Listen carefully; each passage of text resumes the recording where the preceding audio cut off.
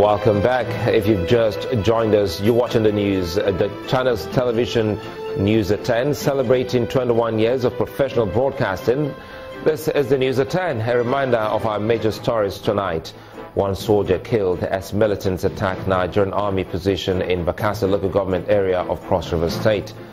President Buhari seeks immediate release of $391 million pledged by the United States and the United Kingdom to immediately address the humanitarian crisis in the Lake Chad area. Countdown to the Edo State governorship election, security agents in a show of force as state government declares Tuesday and Wednesday as public holidays. And continued bombardment by the Syrian city of Aleppo leaves nearly 2 million people without water.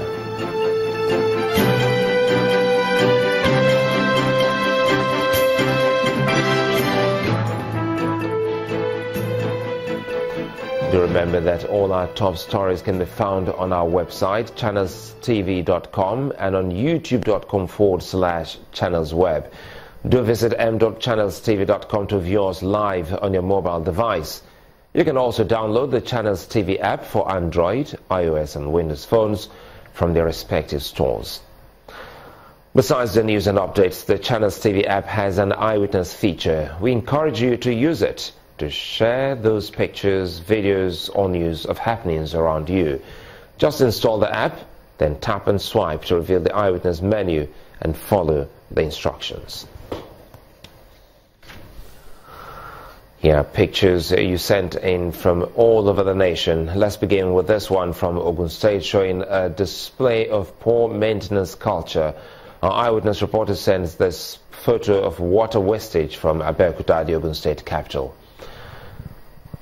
Next is this photo from Ifako-Ijai area of Lagos State, showing this long vehicle standing across the road. Our eyewitness reporter says this vehicle disallowed other road users from using the road for a long time. Our next image is from Vandekia. It shows this road in deplorable state. Our eyewitness reporter says the road connects Benue and Cross River states and appeals to the federal government to fix it quickly. We have our next image from Suleja in Niger State. According to our eyewitness reporter, the bad road is bringing untold hardship on motorists and residents. Our final image is from Port Harcourt, the River State capital. This image of a flooded street, according to our eyewitness reporter, makes life unbearable for residents, especially when it rains. He wants the drainages improved on to check such incidents or worse occurrence. Well, thank you for those pictures, and we ask that you keep them coming. Security agencies have again demonstrated their preparedness for the September 28 governorship election in Edo State, following what they call Operation Route Walk, which is a march through some major streets in Benin City, the Edo State capital. The Deputy Commissioner of Police in charge of operations, Mr. Olatunji Ayodele, said the continuous workout is to sound a note of warning to persons contemplating any form of electoral malpractice during the governorship election. The Edo State Command also announced the arrival of armored personnel carriers to be used during the polls. A convoy of security agencies in Edo State, the Army, Department of State Security Services, Civil Defense Corps, Immigration Command, and hosts Nigeria Police, looking ready to ensure the Edo September 28, 2016 governorship election is conducted in a peaceful and law-abiding manner as they move through the streets of Benin City, the Edo State capital. Operation Route Walk is to show the public the level of fitness and enthusiasm of law enforcement agents who will be deployed for security duties during the governorship election in Edo State. Traffic stood still as bystanders can only marvel at the sight of these officers in the procession.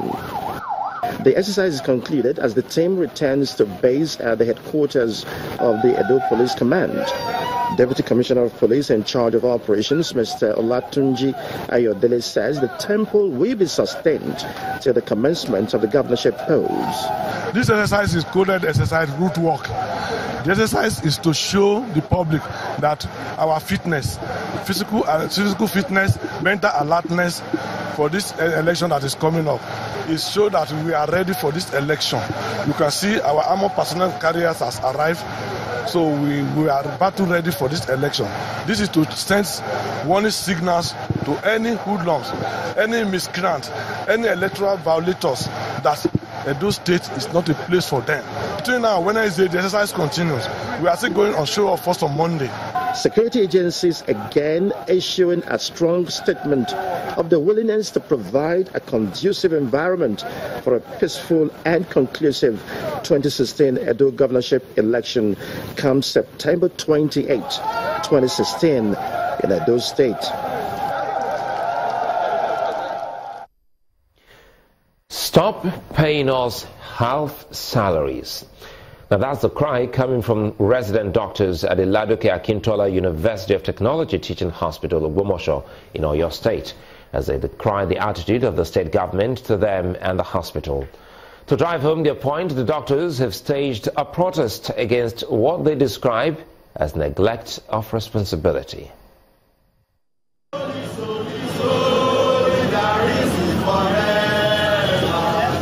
Resident doctors of the LAUTECH Akintola University of Technology Teaching Hospital Ogbomoso on a protest walk.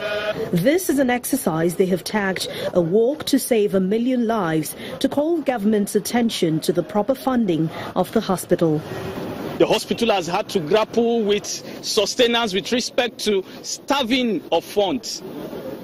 Funds are not given to the hospital. Equipments are not supplied. Even the ones that are ordered for and supplied have not been installed. Infrastructures are there that have not been completed. The doctors also say no to half salary that they say has persisted for a few months. We are saying no to half salary. We are saying no to commercialization of health, because the implication of this decision of the state government would mean that that pregnant woman, that infant, that neonate, that child under 5, that elderly man, our fathers, our mothers that look up to LAUTECH Teaching Hospital to get affordable health would no longer be able to financially access it. One of the patients in the hospital lends a voice to the protest, asking government to attend to the hospital's needs to avoid unnecessary loss of lives. If the government didn't do something about it, a lot of patients will die, because it's not everybody that have opportunity to go to private hospital. The medical practitioners at the 5-year-old institution also take their grievance to the traditional ruler of the town. I listen to what you have said, and by the grace of God, it's not me, it's God.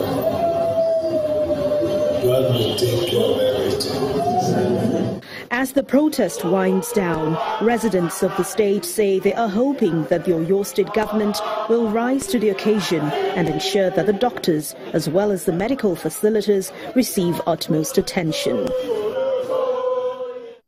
Now, reversing Nigeria's current economic difficulties may be a daunting task, but the Christian Association of Nigeria, CAN, is asking the federal government not to be discouraged in its efforts to bring the nation out of recession. Speaking in Abuja, the president of CAN, Reverend Samson Ayokunle, explained that the present situation should propel the government to take tough decisions. He also asked Nigerians to be hopeful and change their attitude to work.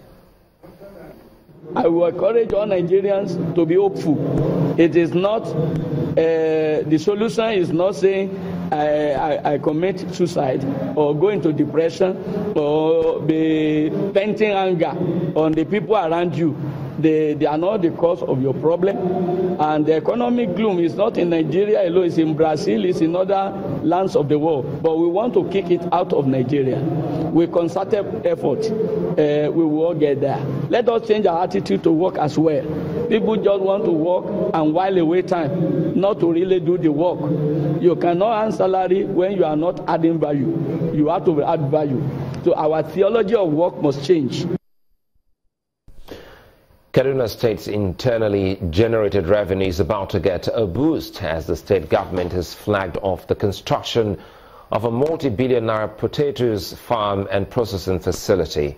At the groundbreaking ceremony for the proposed factory, Kaduna State Governor Nasir El-Rufai says this is part of a plan to promote agriculture that would earn foreign exchange for the country. Manchok, an agrarian community in Kaura local government area of Kaduna State, is popularly known for cultivation of potato in large quantities and other farm products. You're welcome, Your Excellency. You're welcome, sir. This is why the state government is siting a potato plant in the area, and women of the community cannot hide their joy. The potato processing factory is expected to be the largest in sub-Saharan Africa when completed in the next 18 months. To successfully run the plant, the factory will need about 10,000 hectares of land for potato cultivation. Upon completion, it will have the capacity of processing 2,500 tons of potatoes daily and create more than 30,000 jobs. Developing the agricultural sector will no doubt bring huge investments which will translate in improving the lives of our people, particularly those living in the host communities, and at the same time give us the economic benefits like increased internally generated revenue, job creation, and inclusive growth.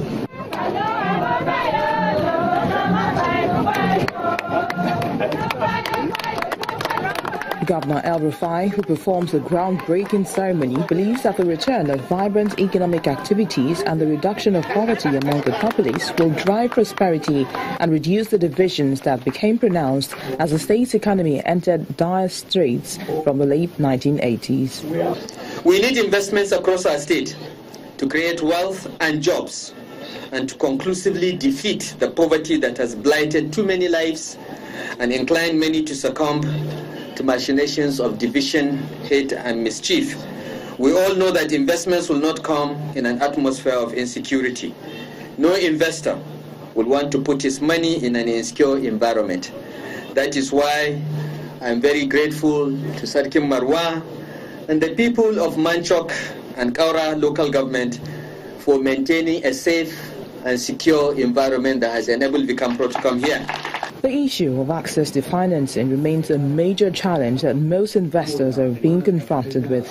This, the governor of the Central Bank of Nigeria, Mr. Godwin Emefiele, assures is being addressed to ensure that investors with viable ideas are given the necessary support. Efforts made by the state governments and private sector players towards driving economic growth, reducing unemployment, and increasing investments are not only commendable, but also helps support the CBN's mandate of promoting stable macroeconomic growth in the country.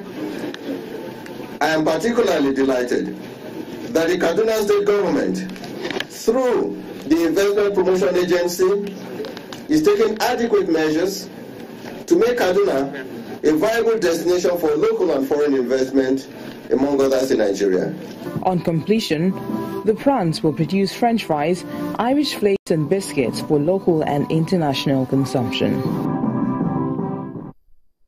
So ahead on the news at 10, Minister of Budget and Planning defends planned sale of country's assets by the federal government. That's on Business News.